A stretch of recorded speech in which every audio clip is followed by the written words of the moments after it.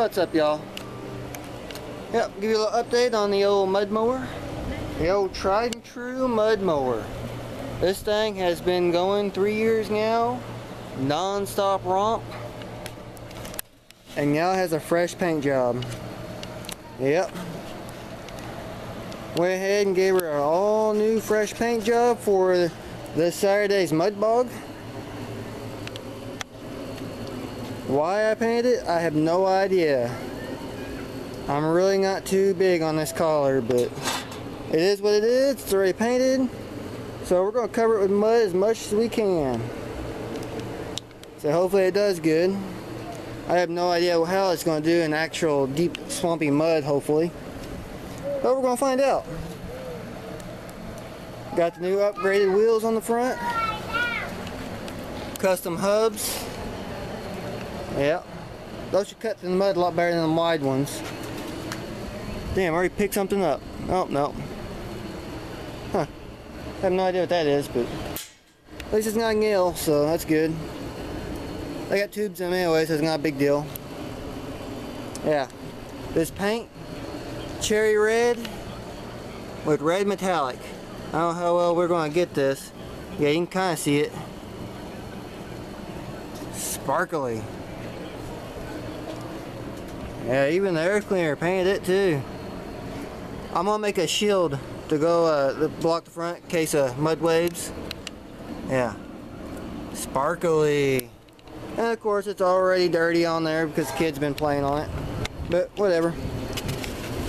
It's not gonna be clean for much longer.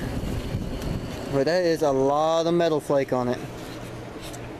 One thing I do need to do is get another bulb for this light. The bulb burned out.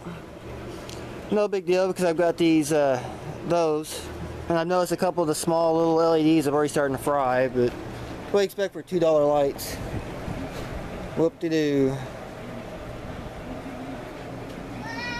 Yeah, and of course, you know, I've changed it back to a regular lawnmower style battery. Still got the junk pulley under it, which I'm probably just going to leave alone for right now. I need to hook that bungee back up, but yeah, I've even this mount right here is for my flag. I don't know how well you can see it, but I got a flag that slides into there. And this mount right here is for a pole mount for my GoPro. That is absolutely a failure. But I will have the flag, and since it's a mud bog to where I have to wear a helmet, I'll just put the GoPro on my helmet. So, yeah. Yeah, I noticed when I was cleaning it and painting it, I didn't even notice how bad this fender was. That fender's completely buckled. You can see how well you can see it. Yeah.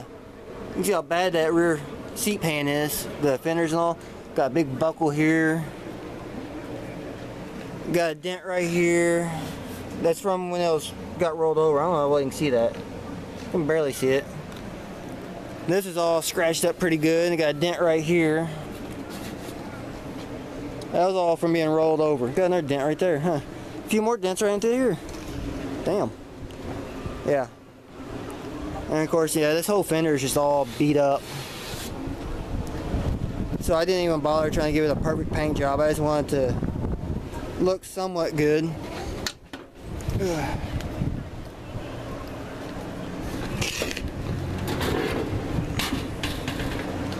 Clean the motor up a bit.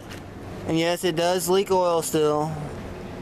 I don't really care. It can blow up for all I care because this motor is getting old and has been abused 3 years straight, ungoverned. Still holding in there. You can't beat the good old tried and true 11-horse Briggs with the oh, what the hell is it? The counterbalance. Yeah, them things will take a lot of abuse, but when they do blow, they blow. It'll destroy the block when it does. Which I look forward to it once it does finally go, because I got a V-twin that'll probably go on this. Or an opposed twin, either one. Damn, even that column. I just noticed that column. I don't know how well you can see that. Yeah, you can see it. You can see the crease right there. That's all dented in. Huh.